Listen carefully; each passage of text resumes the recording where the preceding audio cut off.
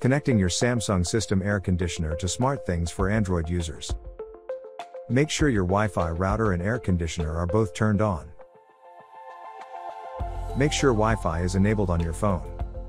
Swipe down to open the Quick Settings panel, and check that Wi-Fi is turned on. If Wi-Fi is disabled, tap its icon to turn it on.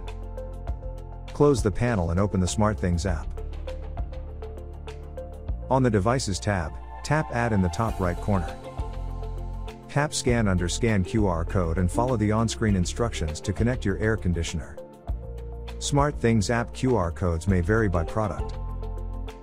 If you want to select the product from the list instead, tap Air Conditioner below. Tap Samsung, and then tap System Air Conditioner. Tap Start. Press and hold the Mu Pung button on the product for more than 5 seconds until all of the lights turn off and on again.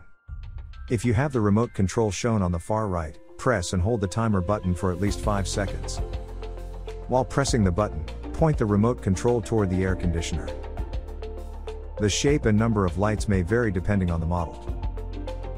If you are not able to locate the button, tap Does your system air conditioner have a wired remote control? SmartThings will begin connecting the air conditioner to your phone. Place your phone close to the air conditioner for a few seconds.